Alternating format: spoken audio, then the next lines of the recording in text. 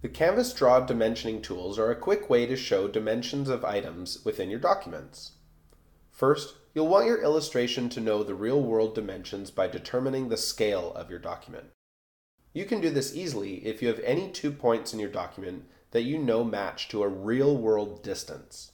To set the appropriate dimensions in your document, zoom appropriately, choose a unit, and choose Layout, Document Scale, Set Document Scale.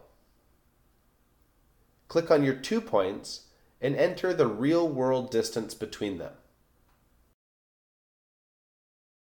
First, I'll show you the linear dimensioning tool.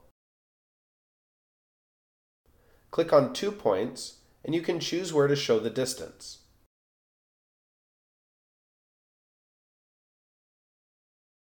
You can change your units if appropriate.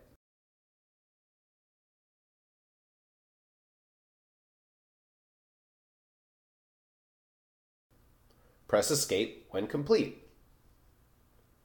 The chain dimensioning tool lets you show multiple measurements.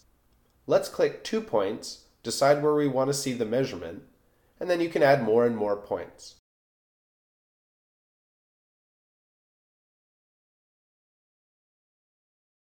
Using the baseline dimensioning tool, you can choose 2 points, decide where it should show, and add more points as needed.